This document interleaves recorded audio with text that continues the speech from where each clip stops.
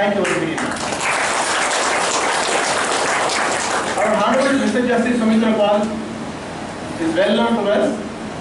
He is judge in charge of Andaman violence. He has tirelessly followed with the administration in getting all the infrastructure facilities. Be it a Sunday or Saturday, any time the phone call will come and ask what happened to this facility, that facility. So the thing is, the interest of these islanders is very dear to his heart. One standing example is this preamble. I think Madam Justice will pay a visit to this place after this function. It's a singular achievement and contribution of Mr. Justice Paul to this place. So we have long time remembering. Last time when we had the sitting, more than 2,000 cases have been disposed in one day. It's an achievement. It's not an easy achievement, easy thing for an islander. Goes to come 350 kilometers down south or 360 kilometers down up north. They have to come over here, but still they are able to settle the issues. So we are very grateful to you, sir, for your all the efforts, and I warmly welcome you all for this program. I am happy today that Mr. Justice SHIVAKANT Prasad ji, who is the sitting judge of circuit bench, is here.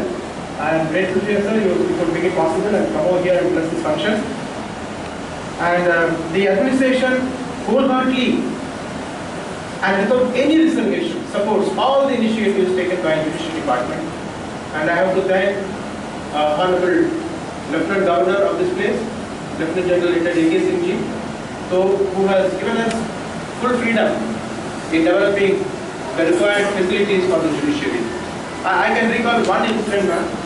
Honorable Mr. Justice SOUMITRA on such occasion he made a request. He said, it's a beautiful place, we have started a medical college, why not a law college? I conveyed as a good messenger, I carried a message to the governor. Today, by July, we are going to have a medical and law college. So that is how we work together. And I'm sure we will do much better in the coming days. And in fact, proposals have been submitted to start a family code. And to have, we have submitted a proposal for creation of additional posts for registry, circuit bench, additional code for, for prevention of anti-corruption cases. These proposals are pending with the central government. We are pursuing the matter vigorously. I am sure that coming days will get those posts sanctioned and we have a better system here. So I once again express my heartfelt thanks to honorable judges who are on the dais and also dignitaries who are in front of the dais. I thank especially the Lieutenant Learned Registrar and Learned Decision for having invited me to participate in this beautiful program. Thank you once again.